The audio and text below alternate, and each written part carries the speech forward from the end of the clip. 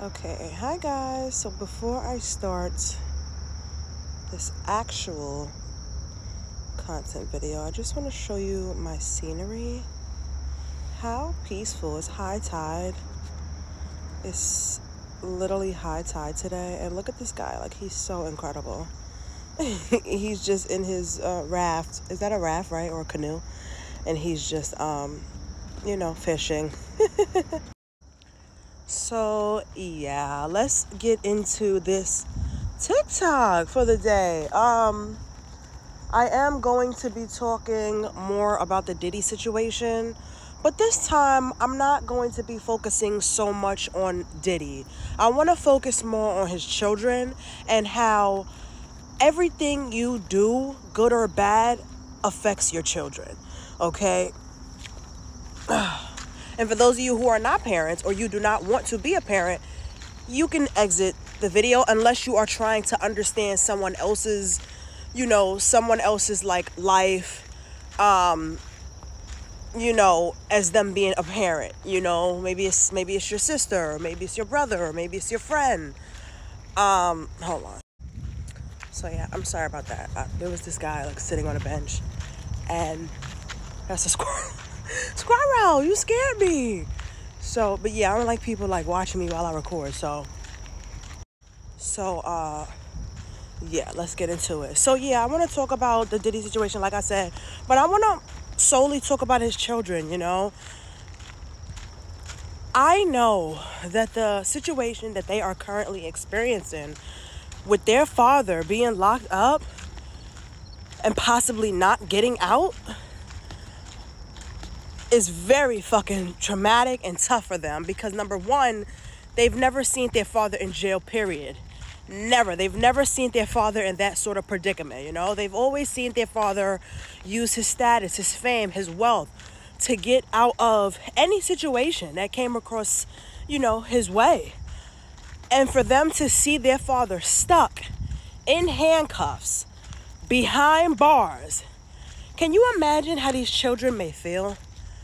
And I want to first talk about the children who do not also have a mother. Kim Porter is passed on, which means that they only had their father to care for them, when it comes to like immediate family, mothers, fathers, siblings, and of course there's siblings, but right now I'm just talking about the parents. So Kim Porter is passed on, and now he is in jail. And how do you think the two twins feel, and Christian? Because those are the ones that don't have a mother at this time. Everybody else has a parent that's still out in the freedom. The older Quincy still has his father. Justin still has his mother. And Chance still has her mother. And Baby Love still has her mother. You see what I'm saying? So it's very tough, the situation that these children are going through. But I just, and I am feeling for the other children as well, but I just think it's even more tougher on the twins. Well, is it Jasmine and Lila, right? The two twins, and Christian. But I just want you guys to look at this perspective like this, right? Diddy has worked very hard to get where he has gotten to. I'm not taking away from his work ethic and, his determination to reach success, great success. But with him getting there, he did do a lot of manipulation and lying, and I'm pretty sure he has done fraud and theft. Like, people have been calling him out for years, But I just want you to understand this, right? God makes no mistakes. Y'all need to know that. What these children, let's say push come to shove, worst case scenario, he has to do 10 to 15 years, right? What these children will now have to go through, they will now have to go through a chapter of their lives without their fathers, hovering, or advice, or being there to coddle them and baby them and living off of their father's wealth. Because just because your parents have become very rich, wealthy, and successful, that is not your money. That is not your money. And whether he, I'm sure he has set up trust funds and, insurances and things like that behind his children's lives. When he's long gone, they can get that money. But because Diddy has not been in jail and he has been living his life scot-free, and he has been, fucking just ice skating through life, getting away with murder, to be real with you. I think that this time for the children away from their father is going to allow these children to step into their independency, okay? Because let's think about it. Besides Quincy, who else of Diddy's kids actually have a thriving career? Not Christian. I mean, Christian does try, but his shit does not pop off because he's trying to sound and move just like his father. Justin was playing football, and I guess he just gave that up to live this, I guess, just this celebrity, this celebrity's son, and to fuck bad bitches. Like, the two twin girls, I mean, they do a little modeling, you know what I'm saying? And Baby Love, she's a baby. But the only one that actually has a thriving career that we can say for ourselves that we actually see is Quincy. Quincy has acting gigs.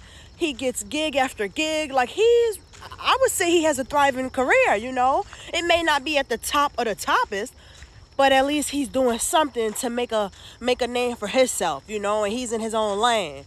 Outside of his father, his adopted father, which is Diddy. So I just want you all to understand that as parents, when we make certain decisions in our lives, every decision has an impact on your children, good or bad. And just me personally, I can speak on just a little bit of my testimony, and I never spoke about this, but I feel like this may be the right time to speak about it. A few years ago, I found myself in a situation where I never thought I would be in. I was experiencing very bad mental health issues, okay? And it was so bad that my entire life was thrown upside down, y'all. My daughter had to stay with her, with my brother and sister. I was fucking lost. Like, I didn't know what the fuck was going on in my life. But I got through it. And I'm here today to tell the fucking story. But see, I had to go through that because where I was prior to that moment, I was like obsessing over shit. I was obsessing over shit. I was watching way too much